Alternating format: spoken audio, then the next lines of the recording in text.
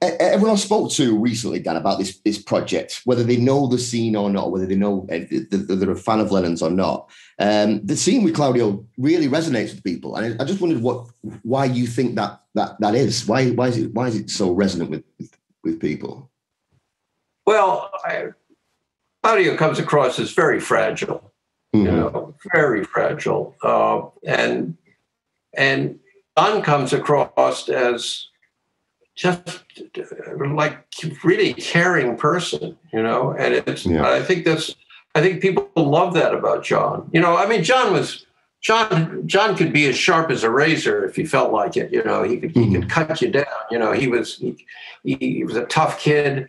He felt he had lost a lot because his father abandoned him, and his mother pretty much abandoned him for her sister, for Aunt Mimi to bring him up.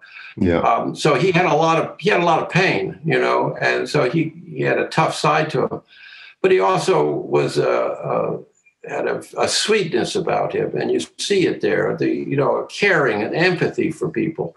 Yeah. And I think that's why one of the reasons his work is so important. Yeah. It's because he has that vulnerability, Yeah. He's able to, and in the end, at the end of the scene with Claudio, at the end of it, he's concerned about the fact that the kid hasn't eaten anything. He's hungry.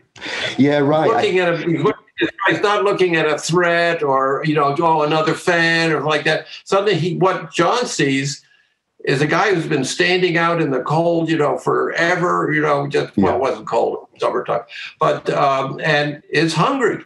Yeah. And it brings him right into the house. It's such a compassionate scene. It does show that side of him. And I can see this project turning into some kind of mental health awareness thing as well, because I think that it does, like you say, it shows John's compassionate side. And it's obvious that Claudio, like you say, is fragile and vulnerable, and is suffering from some kind of mental issue. But I just wanted to know what was the general impression of people back then as far as mental problems was concerned, and what was the treatment and things? Well, that's a big question. I think we were remember, we were thinking that this was a kid who had come back from Vietnam and was shell-shocked. Yeah. Mm-hmm. That's what we thought. Yeah. Okay. So the whole thing had a political tinge to it, because this is right in the middle of the anti-war movement, and John and Yoko were leaders in the anti-war movement.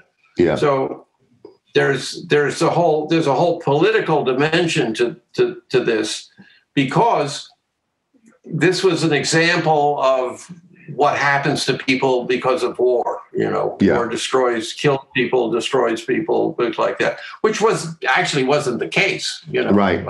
Claudio was Claudio. He was like that all his life. It was more of I don't know. I don't know what diagnosis was or whatnot, but he was in many ways had a simplicity about him that was almost a vulnerability and whatnot. Yeah. And we were thinking that's because he was broken by war. Yeah. Mm-hmm. Yeah. So you have to see it sort of from that perspective. And so John and Yoko were, one of the things they were thinking was, okay, in our film, we're going to give people an example of how soldiers are broken by war. Right. Understood. Yeah. Yeah. So well, that would have been that wasn't said. Mm-hmm. We didn't say, oh, this is Claudio is a soldier. Yeah. That was never mentioned. There's no indication of it. Yeah. But that was sort of a backstory that was going on in their heads. Yeah.